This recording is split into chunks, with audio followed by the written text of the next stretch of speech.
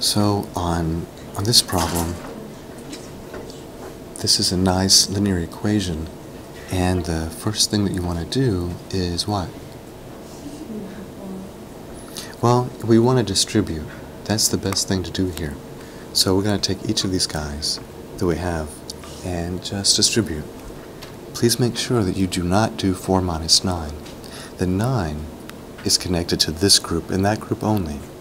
So that's 4 minus, whenever you're ready.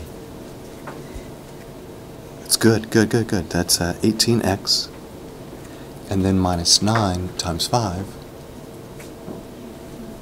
That's right, good job, negative 45. See, when it's really quiet, you can really be in tune to your environment. On the right side of the equation, does the 7x touch the 3 minus 10x? No, he stays out right here.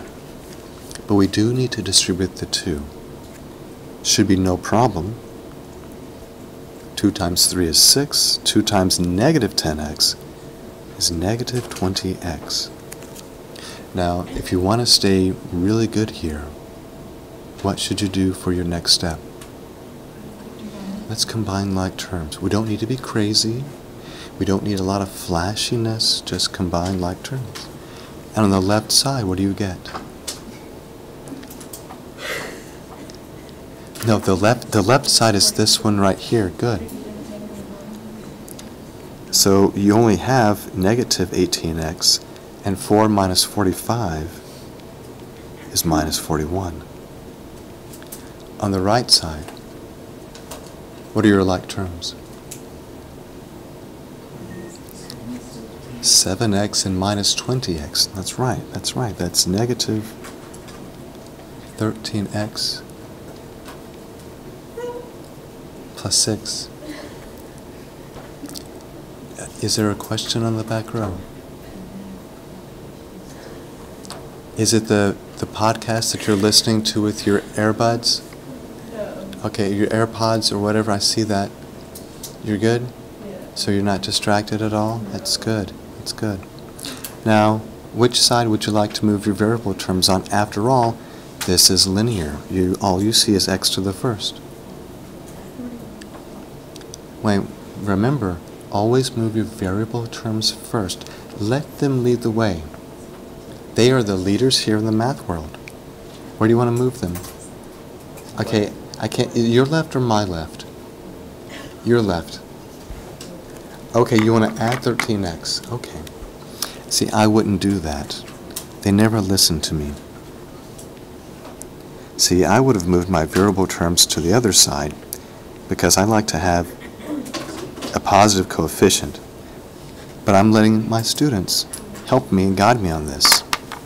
So, you can always direct your comments to the students.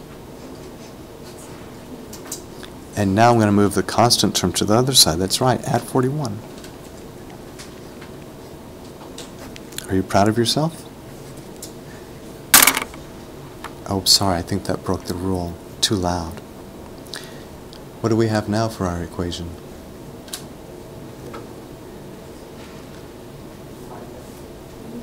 Negative 5x equals 47. Oh, we're almost done.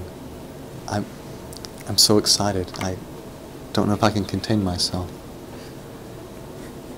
Divide both sides by. See, this is why I didn't want to move the variable terms to the left. I don't like having negatives in the denominator. So let's clean this up, and x equals what? Positive divided by a negative is a negative, so we'll say negative 47 over 5.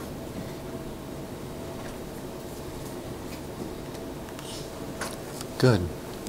Are there any questions about that one? Again, like and subscribe if you haven't already done so. The thumbs up are always appreciated on this non-monetized channel.